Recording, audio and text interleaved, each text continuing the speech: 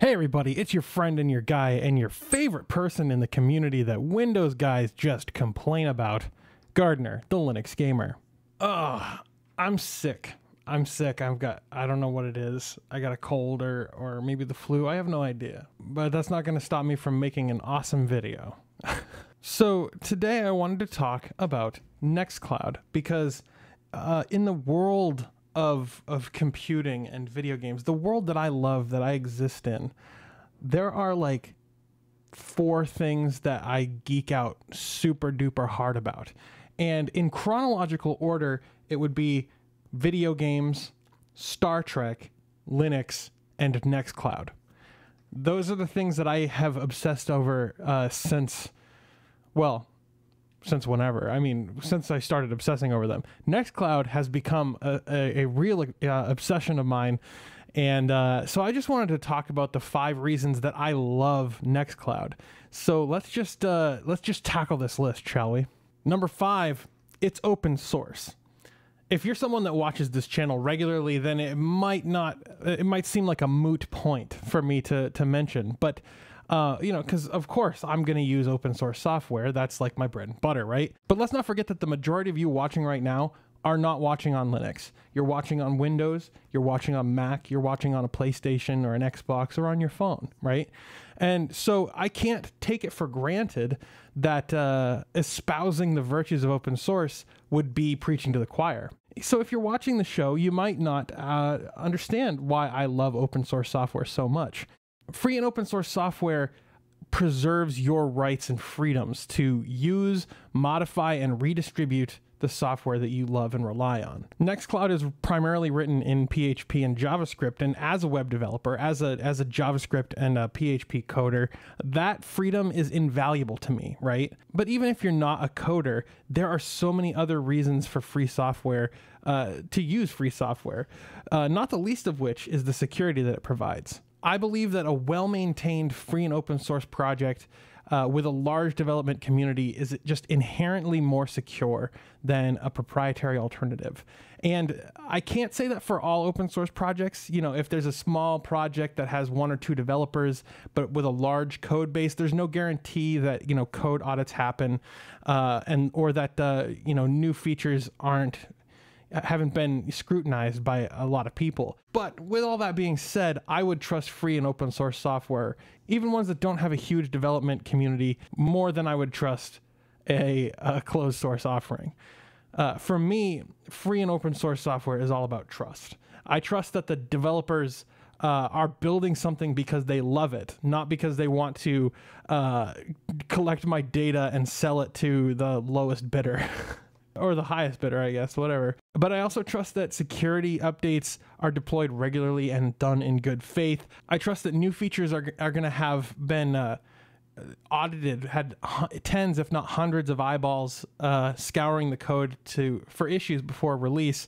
And I trust that if I find an issue, I can get a copy of the source code. I can go in and try and fix it. I can submit my fix back to the development team. And usually, if the development team is worth their salt, they'll accept it. And that's really awesome. Number 4, the app ecosystem.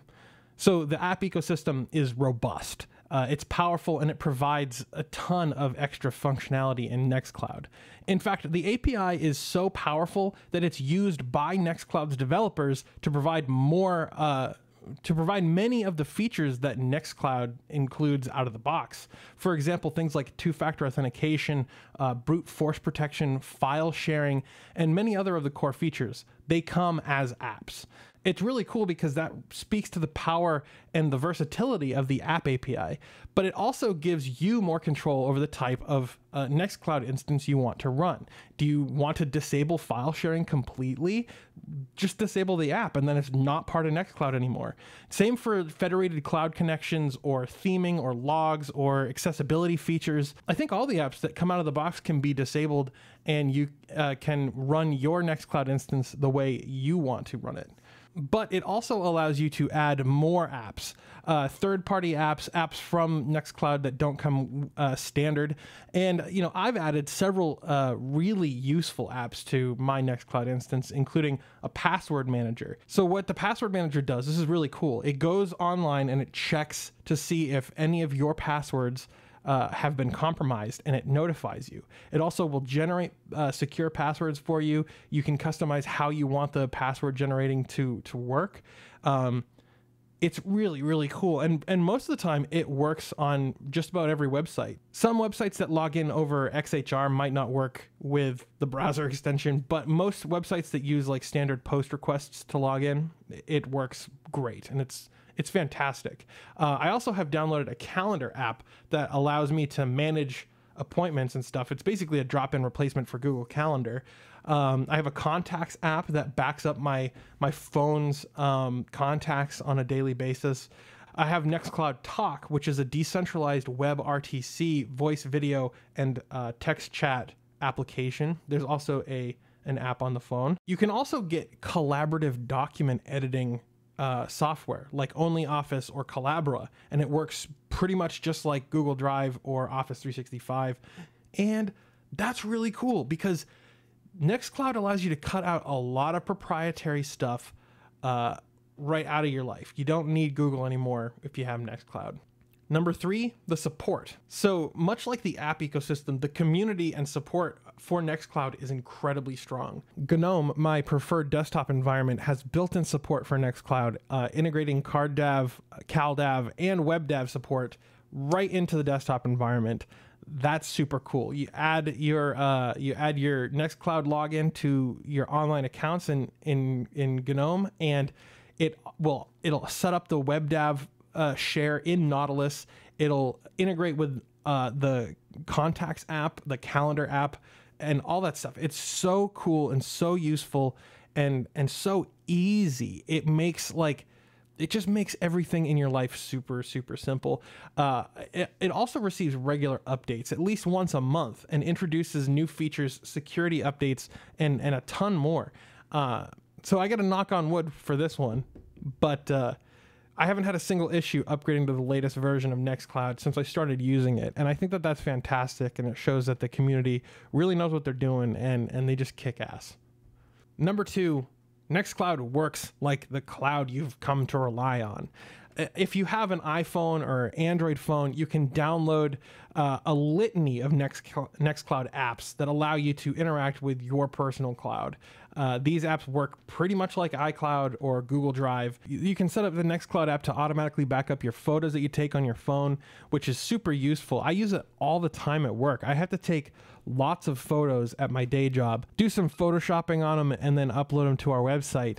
And you know, Nextcloud just makes it super simple. I take a photo with my phone. I don't have to do anything else. I just take the photo, and then I go sit down at my desk, go to the file, go to the folder where it's set up to synchronize, and just copy it over. And it's super easy. You know, I don't have to find a cable to plug my phone in or to sync the files. It's super simple. I love that. You know, you come to rely on these services. Before I had Nextcloud, my photos were being uploaded to Google Photo, and it's like, I don't trust Google Photo. It's like, oh, I see that in this picture there's a picture of your dog Larry, and there's there's a sofa in this picture. And it's like, Google, stop doing that kind of stuff. I don't want you to look at my photos and analyze them. It is convenient when Google will automatically like recognize faces, but you can actually get a facial recognition app that runs on your server locally, and it doesn't require you know, the use of like a Google API or anything like that. It's all done locally, and so I've toyed around with that app a little bit. It's pretty sweet. And finally, number 1, Nextcloud is self-hosted and self-empowering. So as someone who does web development and server administration for my day job, I found it incredibly simple to deploy Nextcloud on a spare PC that I just had laying around. If you've ever had the opportunity to mess around with server configurations, you'll know exactly what to do here. It's pretty straightforward. If you haven't, though, Nextcloud might be a relatively simple project to get your feet wet. You don't even have to have like a server edition of Linux in order to run Nextcloud. The biggest difference between a server version of Ubuntu and the regular Ubuntu is that the server version doesn't come with a graphical interface. It's just command line. So what's really cool is if I wanted to, I could have installed a regular desktop edition of Ubuntu 18.10 on my server back here, and I would have been able to download all the dependencies you need for Nextcloud, just like you would through a regular package manager, and then configure either Nginx or Apache, or you can run Docker, but that's a whole other can of worms right there. So just configure Nginx or Apache, point the server configuration to the place where you have all the Nextcloud files, and make sure that you run the setup wizard in your browser after you got your web server set up, and you're good to go. I mean, it's that simple. It's that straightforward. You know, if you want to get a little more complex, you can add, you know, TLS encryption, stuff like that. But yeah, I mean, even doing TLS thanks to Let's Encrypt is so simple now. It's so simple, so easy, so straightforward. The fact is, running a Nextcloud server means that I own my data. It means that I'm controlling how and where it's being stored, and it's such a rewarding and fulfilling experience. I am my own data steward. I'm responsible for its protection and for the security of my server, and that's just a fantastic feeling. I want to know what you think. Are you running a Nextcloud instance? Let me know in the comments down below. I'd love to hear from you. I'd love to hear what apps you have installed in your Nextcloud instance. Yeah, are you running the federated social server that now integrates with Mastodon and stuff? Let me know. That's pretty sweet. If you believe in the work that I do, you can support the show with a monthly contribution over on Patreon, or you can pick up a t-shirt. There's a link down below. But no matter what you do, whether you hit that like button or share this video with your friends, don't forget to subscribe to see more from me, the Linux Gamer. And as always, thanks for watching.